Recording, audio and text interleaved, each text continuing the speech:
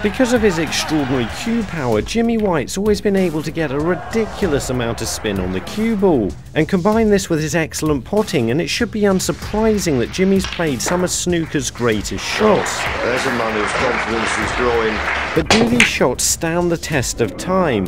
Looking back at it now, are they as good as they once appeared? Is it possible that technology's come far enough that we now have the ability to recreate some of these famous shots? He's never played a better pot than that in his life, believe me. So to solve this problem, I've dug out 10 of Jimmy's greatest shots. But how exactly is this going to work? Well, I'm going to try to play all of them as accurately as I can in the fewest possible attempts, starting with a spider shot. Jimmy pots the brown from a very awkward position here and manoeuvres the cue ball around for the blue. This doesn't need to be played with any spin, it just requires a very accurate pot. I was pleased to pot the brown first time, just made contact with the black, but I was still basically on the blue. I'll have to take that, I think.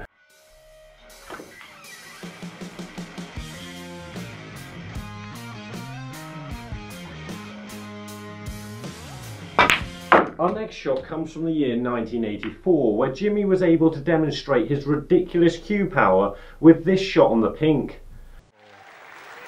Well, that really is wizardry.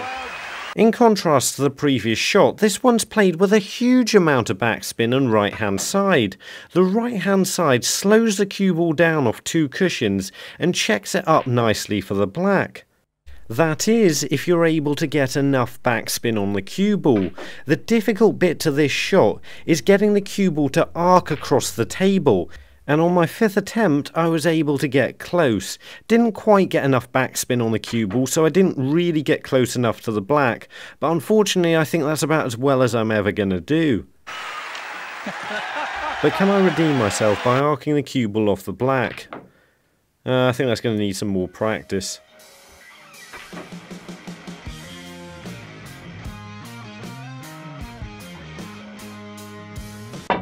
Jimmy wasn't really known for playing a lot of safety shots, but honestly this is one of the best he's ever played. Jimmy manages to put Matthew Stevens in a lot of trouble here by snicking thin off the red and getting the cue ball tight in behind the green. Once again, this one doesn't require any spin, it's just a very accurate shot. This is mainly due to the fact that the yellow's partially in the way of the correct line to get in behind the green. I mean, if I was allowed to move it out of the way like that, it would make the shot a lot easier. You have to sneak right past it, otherwise you're going to be on a collision course to the green. The problem with shots like these is they always seem easy to play because there isn't a lot of danger, but when you're trying to get the cue ball tight in behind the green, it actually requires a very precise shot. And I was incredibly relieved to get this on my 7th attempt because all the way down it looked way too hard and it just about stopped.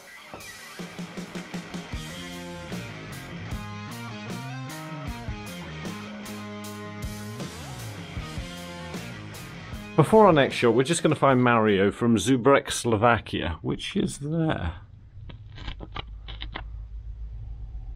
In this next grainy shot, Jimmy shows us how you can use topspin to make the cue ball completely stop dead. This has become a bit of a mythical shot, purely because of how well Jimmy was able to play it. This one just requires a lot of topspin to make the cue ball stop, but you have to play it incredibly straight. These first couple I played with a little bit too much angle. On my 4th attempt I went a little too far up the table, but I think it looks fairly good.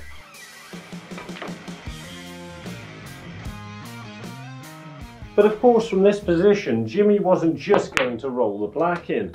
This is a fairly standard, if not tough, exhibition shot where you play the black around 4 cushions. It's not strong enough, I don't know. Or is it? Roll the thing. You would have thought you'd be able to play this with any spin you like, but it actually requires a controlled stun shot to avoid the double kiss from the angle that Jimmy had it.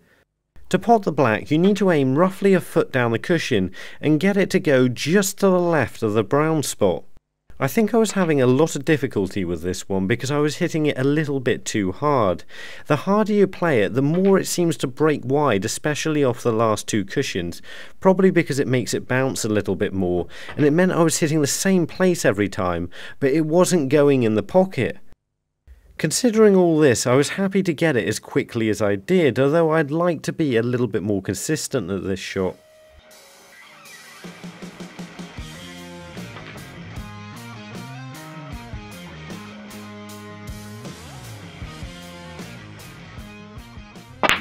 I've seen the jaws of the middle pocket used before to help play positional shots, but this was something a little bit different. Escaping from snookers. Well, what can you say? What can you say? I thought this one was going to be a lot easier than it actually turned out, because I kept hitting the same place on the jaw roughly over and over again and getting completely different results. In the end, I think I hit it more by chance than anything. I think if I tried it again, it could take me 50 attempts.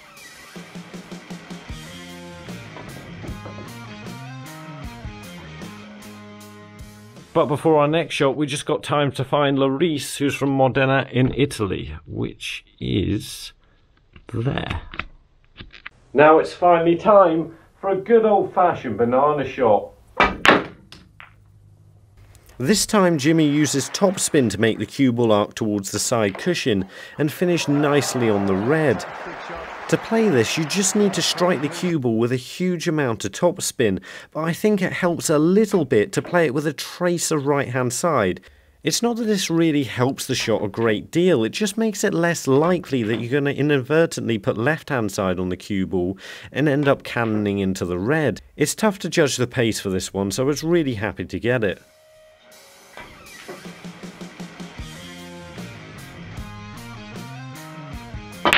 Sometimes you're just playing so well that you don't even need to get in position the easy way.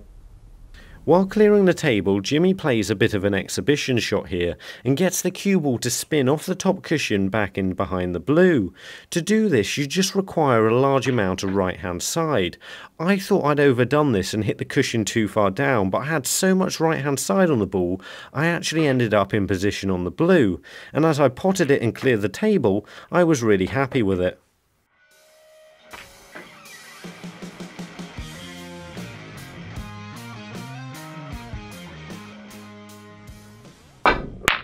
It's now time for a Judd Trump-like shot, but if we're honest with ourselves, Jimmy White invented Judd Trump-like shots. Again, he gets a huge amount of backspin on the cue ball here, and not only gets it all the way back down the table, he also gets it across to his side. To do this, I'm using a small amount of left-hand side, but you don't really need too much.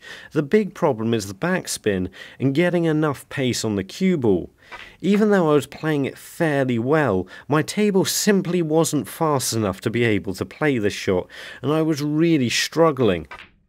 And of course, the harder I played the shot, the more difficult it became to get the cue ball to come back to my side of the table, and I ended up cannoning the black and ending up in completely the wrong position.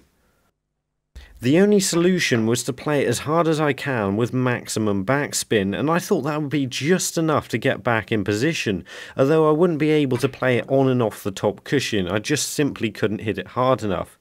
So I was fairly happy to get it all the way down here on the black, and at least it gave me another chance to practice screwing up the table.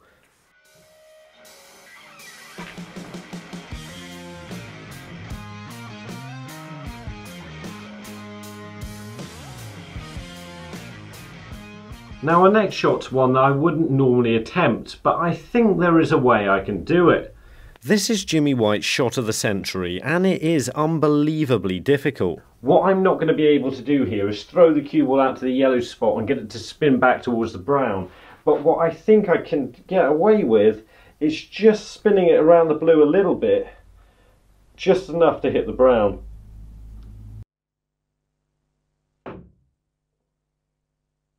After my first attempt, I thought I might have been a bit overconfident, but once I played a few more, I realised I could get this shot, I just needed to get in the right position.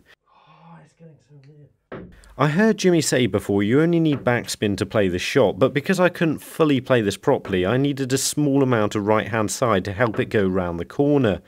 but eventually I managed to stand in the right place more than anything else to be able to get close. Yes, yes, yes! That wasn't perfect, but I've hit the brown from the same position, so I can't really expect any more than that.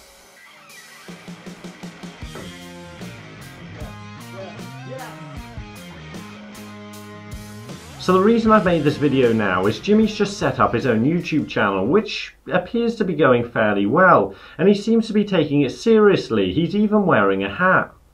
People seem to be really excited for this, so hopefully he keeps it going, and you can find a link to it in the description of this video. Or if you want to see more videos where we recreate the shots of professional players, have a look at these two videos. And remember, don't just watch play, and make the commitment to becoming a better player by subscribing to the channel and visit the website. See you later.